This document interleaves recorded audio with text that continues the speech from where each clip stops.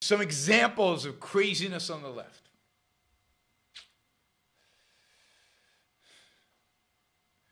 A tech CEO this last week got into trouble. He really triggered people when he implied that being out of shape impacted your work performance. People got very upset. I think it's body shaming. Can't do that. Can't expect people to actually be in shape. Or you can't actually say it. Everybody knows it, but you can't actually say it. That health is related to how you take care of yourself. Health is related to some extent, whether you're in shape or not. Health is related to work performance. Can't say that stuff. But this is the funny stuff. This is from another one of these Substacks that I really, really enjoy. You might like this. I recommend this. It's piratewires.com. Piratewires.com. This guy is interesting. He works for Peter Thiel, Founders Fund. He's a Silicon Valley guy, and he likes to make fun. He likes to really go after what's going on in San Francisco. I learned a lot about how San Francisco has really, really become horrific to live in from him. And he has good stuff on cancel culture, but he also has other stuff. Some of it's not as good, but it's definitely worth reading. Piratewires with an S at the end.com. Anyway, somebody in the New York Times suggested that Pepe Le Pew. Do you remember Pepe Le Pew? Some of you might be old enough to remember Pepe Le Pew. Pepe Le Pew is a cartoon skunk. Supposedly from 75 years ago. I didn't know I was that old. Because I've seen Pepe Le Pew. Pepe Le Pew is is a cartoon skunk who flirts, is constantly looking for a woman, constantly looking for a mate. And he flirts with anything. He's French. He's got a heavy French accent. And he flirts, and he often, there's often this confusion. Is it a skunk, or is it a squirrel, or is it... It's funny. I thought it was funny when I was a kid. But according to the New York Times, Charles Blow, I guess, Pepe Le Pew has contributed to rape culture. Rape culture. I'm not making this up. I really am not making it up. Pepe Le Pew has contributed to rape culture. Speedy Gonzalez. Do you remember Speedy Gonzalez? Speedy Gonzalez was great.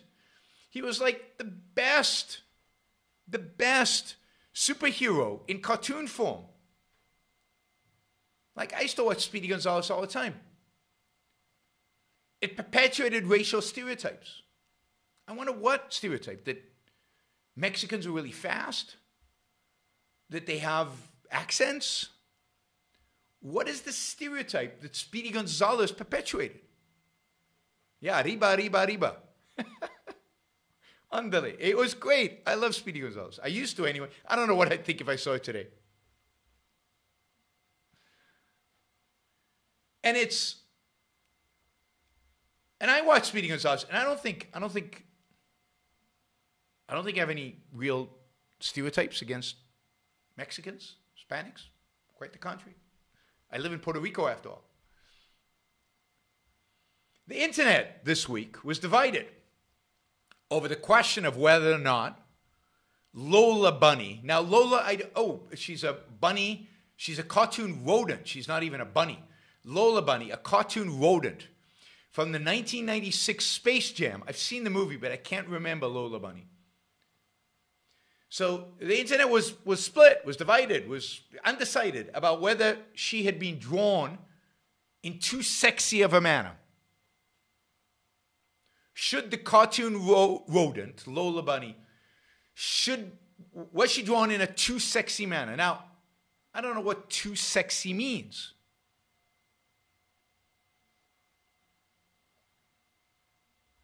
What does too sexy mean?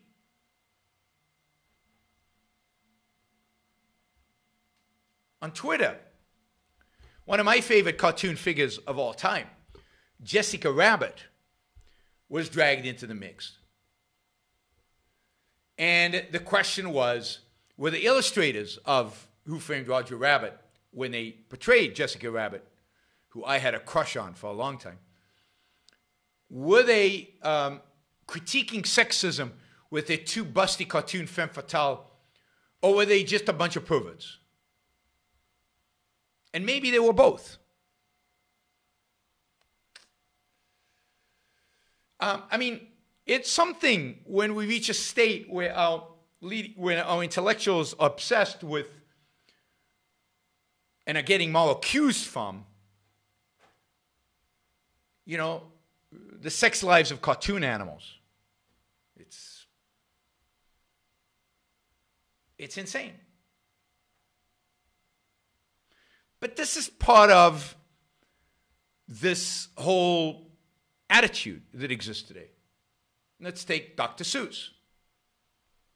Now, we've got 6 books that have been excluded. The state has decided not to carry 6 books of Dr. Seuss, not to republish them, because there were racial insensitivities in them. Now, fine.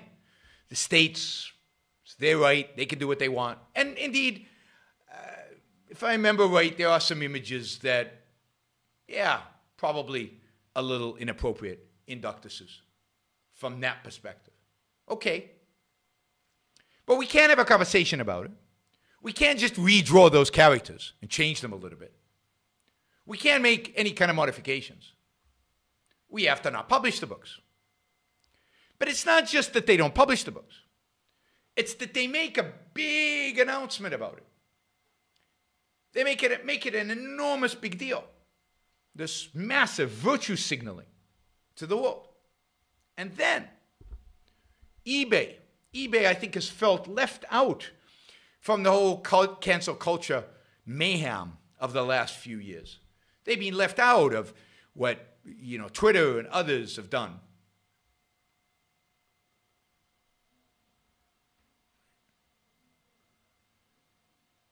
eBay then decided to ban sale from individual to individual of used copies of these books. Why? If people voluntarily want to exchange these.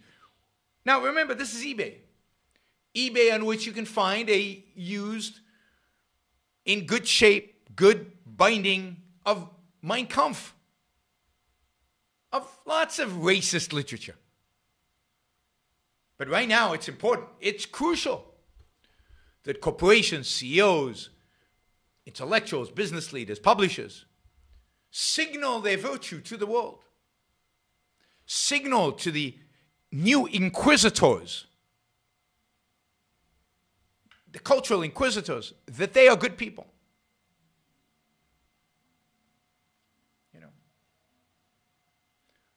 Look, there's no question that some people are racist. I know some of you dispute that, but some people are indeed racist. Some material in Dr. Seuss books might be insensitive. And certainly the state isn't within their right to decide what the hell they want. But come on. Be adults. Have a spine. Talk about these things.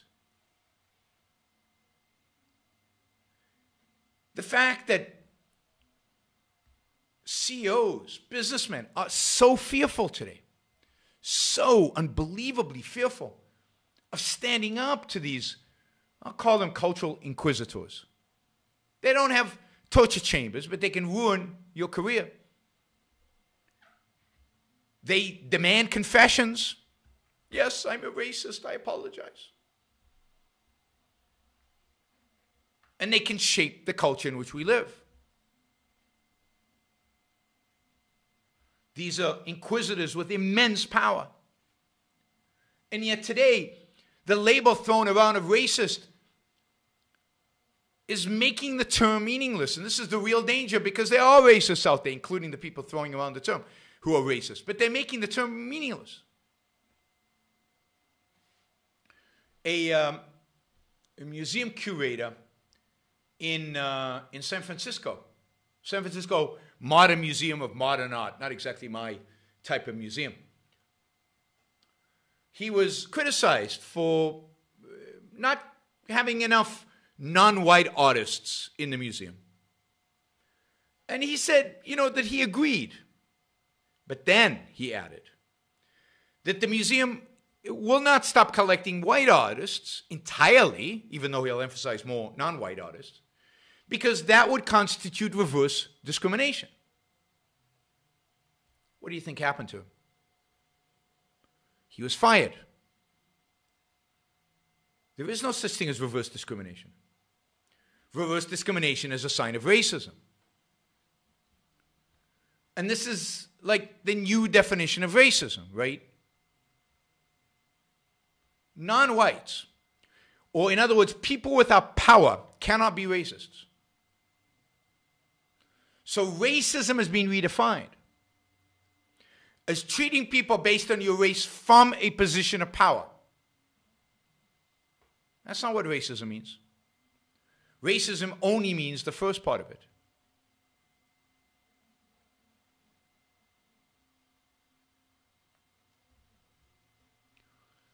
So the guy was fired.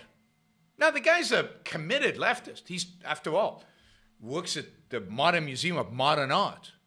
And he wanted more non-white artists. But you can't utter something like reverse racism. Reverse discrimination. Unacceptable. It's a firing offense. We live today in a world of cowards. The people who sit on the board of directors of that museum don't think he's a racist. But they're afraid. They're afraid of those who hold the moral high ground. They're afraid of the people who are manning the cultural inquisition. They're afraid of questioning, of challenging them. They're afraid of the consequence of themselves. They're afraid of being labeled racists. Instead of standing up to them, or just ignoring them, which would be ideal, they're groveling before them. And by groveling before them, they are taking us one step at a time towards the destruction of this civilization. What we need today, what I call the new intellectual, would be any man or woman who is willing to think. Meaning, any man or woman who knows that man's life must be guided by reason, by the intellect, not by feelings, wishes, whims, or mystic revelations. Any man or woman who values his life and who does not want to give in to today's cult of despair, cynicism, and impotence, and does not intend to give up the world to the dark ages and to the rule of the collectivist brute. All right, before we go on, reminder, please like the show. We've got 163 live listeners right now, 30 likes. That should be at least 100. I figure at least 100 of you actually like the show. Maybe there are like 60 of the Matthews out there who hate it. But at least the people who are liking it, I want to see a thumbs up. There you go. Start liking it. I want to see that go to 100. All it takes is a click of a thing, whether you're looking at this. And the likes matter. It's not an issue of my ego. It's an issue of the algorithm. The more you like something, the more the algorithm likes it. So, and if you don't like the show, give it a thumbs down. Let's see your actual views being reflected in the likes. But if you like it, don't just sit there.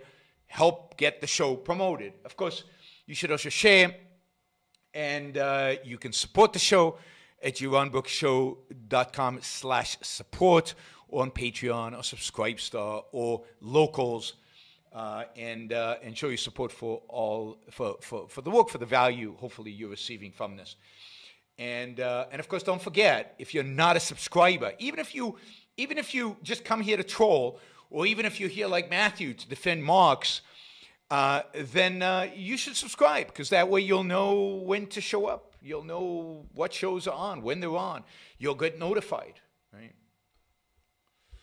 So, yes, like, share, subscribe, support.